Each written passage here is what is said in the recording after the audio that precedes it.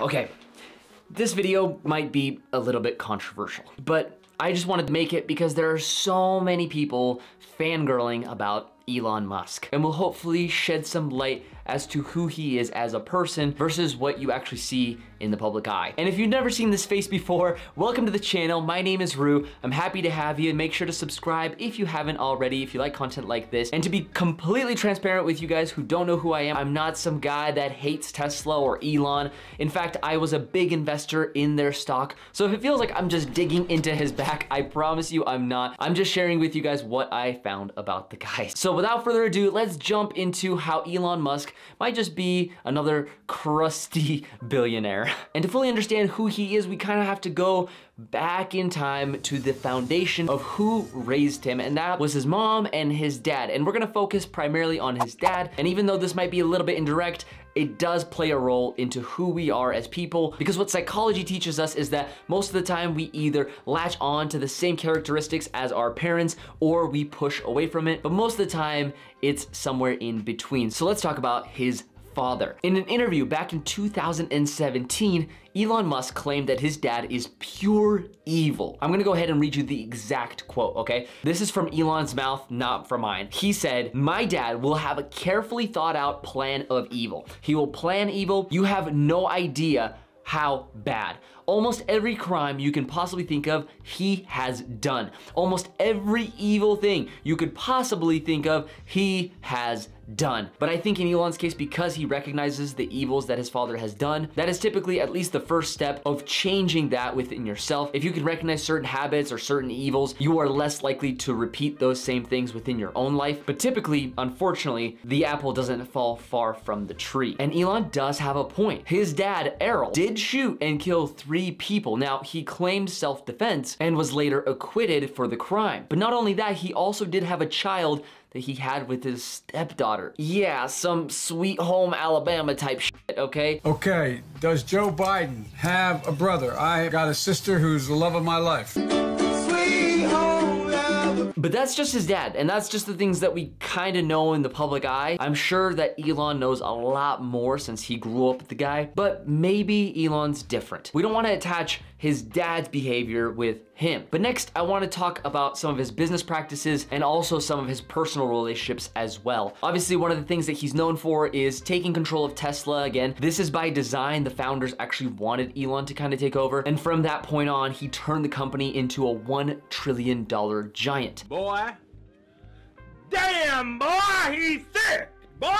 But at what cost? And unfortunately for Elon and Tesla, it has been constantly criticized for its cars, its workplace culture, and business practices as well. And most of those targets are aimed directly at Elon since he is the CEO. Now, this section actually had a lot of information and a lot of scandals attached to it. And so I decided to go on the Wikipedia and sift through the most intriguing and the most important that I think you guys should know about. Now, if you want to take a look at these after the video is done, be my guest. You can easily find them. Like I said, they're on Wikipedia, but I'm gonna share with you the 3 biggest on this list. And one of the biggest issues was the fraud. But let's actually talk about that a little bit deeper so you understand what I'm talking about. First was the Solar City purchase in 2016 scandal, where the investors that were invested into Solar City were furious with the fact that Elon Musk had breached his fiduciary duties and enriched himself during this buyout. In order to get shareholders fired up about this deal, he had done a talk and revealed new solar panels that were coming out that were the tiles that later on ended up being fake. Now, this next one you probably remember, and this was the funding secured tweet that he sent out back in 2018. That was an attempt to try to manipulate the stock by announcing that he might take the company private. And whether the stock moved up or down, it wouldn't have mattered. If the stock moved down, he could have just bought more stock. And if the stock went up, he would have actually received more stock options from the company because his salary is actually based off of company performance. And even if that didn't go through, at the very least, he could get more capital funding for the company at a higher valuation, which is good. And even at the end of the day, if funding was secured, which it wasn't, by the way, it is forbidden to make such claims. Now, if you know about the deal, okay, you know, fine. He paid $20 million for this little mishap and actually had to step down as chairman of the company as well. And with that, the SEC also had said that Tesla had to put additional control to oversee Elon Musk's tweets since he had a lot of influence and a big voice online, and he's a little bit manic. And guess what? In 2021, another filed lawsuit that claimed that Musk violated that agreement as well. And within that, they also mentioned that the Tesla board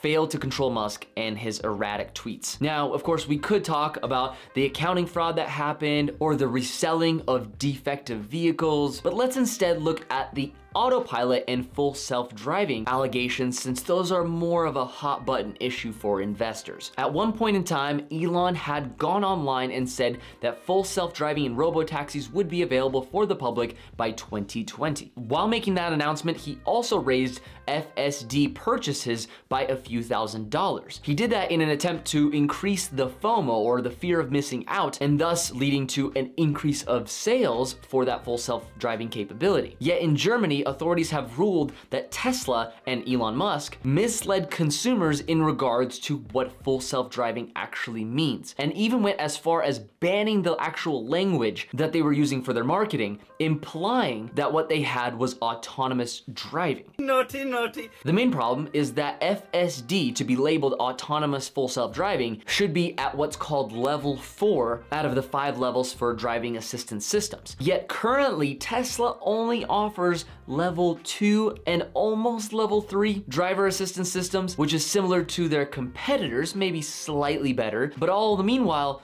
those competitors are offering those features for free in their cars. So unlike Tesla, you don't have to pay an additional $12,000 for those features. And honestly, that's a very, very fine, dangerous line that they're walking with this whole FSD product. And it will be very interesting to see how this whole thing unfolds and how long it takes for this feature to actually unlock for the average consumer. And the main problem with this whole thing is that a lot of the consumers, in fact, most of them, are also investors into the company. And if you are an investor or a consumer, keep your eyes peeled for possible upcoming lawsuits against this false advertising fraud. There's also a whole ongoing thing where Tesla is abusing the EV tax credits given by governments, and to take advantage of these tax credits, Elon Musk has done some outlandish stuff. For example, the company Solar City inflated over 14 different giant solar projects by over 100% in their books, or the fact that Tesla was selling a 94-mile, pretty much undrivable software block Tesla to grab more tax credits in Canada. But okay, that's just his business practices, and it's a dog-eat-dog world out there, right? You could argue that he's a capitalist, he's a business mogul, just taking advantage of the system that was handed to him,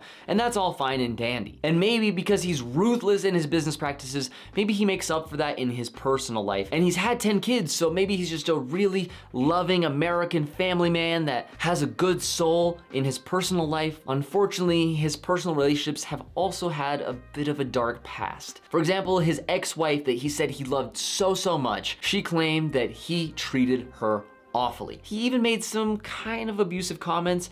For example, they were arguing about something and she said, you know, I'm not your employee, stop treating me like an employee.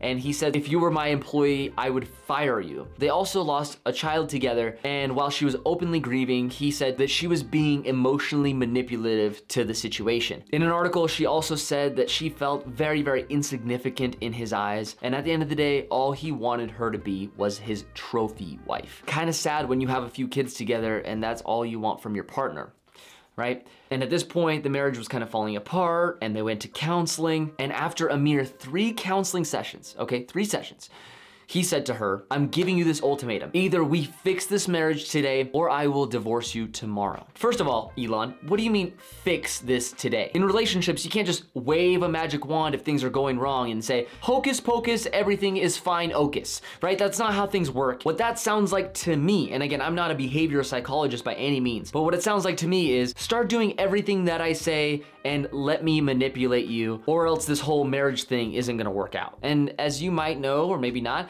that's how his first marriage ended. And then he married his second wife and divorced her as well, and then married her again and divorced again. And most recently, his antics got a little more haywire. He went from having a kid with Grimes and then ended that relationship, then to having twins with a coworker over at his company Neuralink, and then being a homewrecker. Let's just put it this way. Elon isn't that good with personal relationships. And this all begs the question, in my eyes, if someone can be so manipulative to their loving partners, to the people people he's surrounded by, being somewhat shady with his business practices, and the whole saying of the apple doesn't fall far from the tree with his whole father thing. Does all of that make him a bad person and make him evil? Personally, I think it's very hard to tell. And the truth, like with most things, probably lies somewhere in the middle. But you let me know what you think down in the comment section below. I look forward to hearing from you. And if you enjoy pieces of content like this, make sure to give this a like, and also don't forget to subscribe if you haven't already. And I'll see you guys in the next one. Peace out.